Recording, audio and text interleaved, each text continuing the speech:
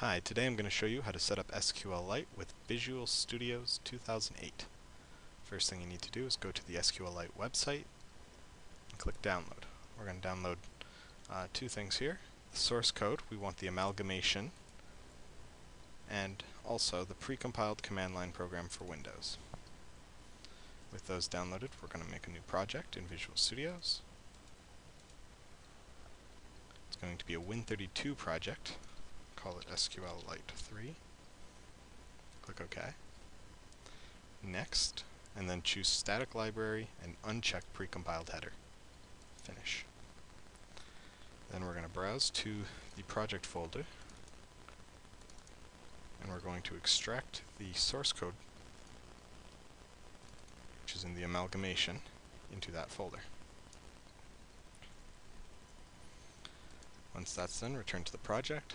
We need to add some files. So add existing items.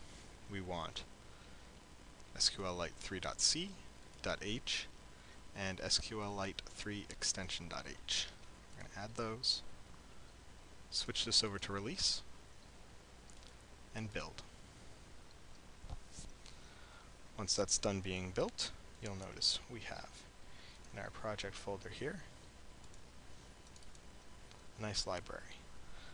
To set this up, I made a folder on my C drive for SQLite3, and then I made 3 folders inside of that: bin, include, and lib. In include, I have another folder called SQLite3 again, and in there I'm going to put the SQLite3.h file that we used earlier. Then I go back into lib, and I get the new library that we just compiled. For bin, we're going to put the other SQLite file that we downloaded there.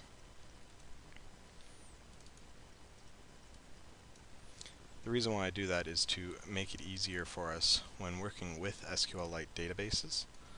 I add it to our environments, so Control Panel, System, Advanced. We're going to go Environment Variables, and we're going to find the path here.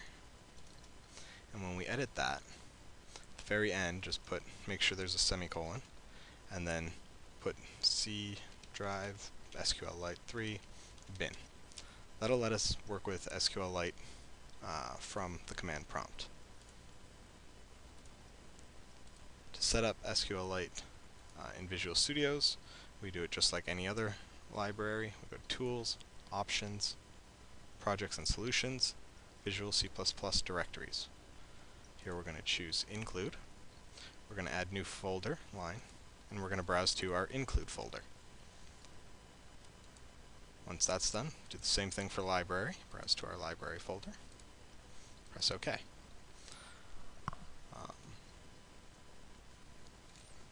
Then, if you're going to make an SQLite program, this is all you need to do. I'm going to open up a project I already have set up here. You include SQLite3/SQLite3.h, and there you go. Bunch of code for you. In the project settings, you are going to need to add the lib file. So open up the properties, go to linker, input, and then under additional dependencies, add SQLite3.lib. Make sure you do that for debug and release if you plan on releasing under both. Press OK, and now you should be able to use SQLite as you would anything else. To use SQLite3 from a command prompt, open up command here. I'm going to change to my root directory. And then all you need to do is call SQLite3 and give it a file name. Doesn't matter what you name it. And then you've got a database that you can work with just like any other SQL database. So I want to create a table. We'll call it test, and it'll have ID small int. It'll have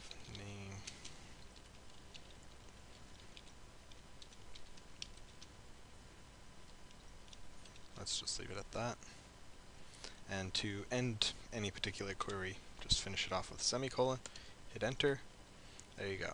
Now we want to insert into test values.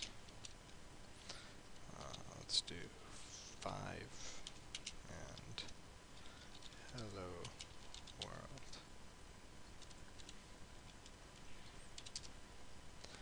And then show it. I'll just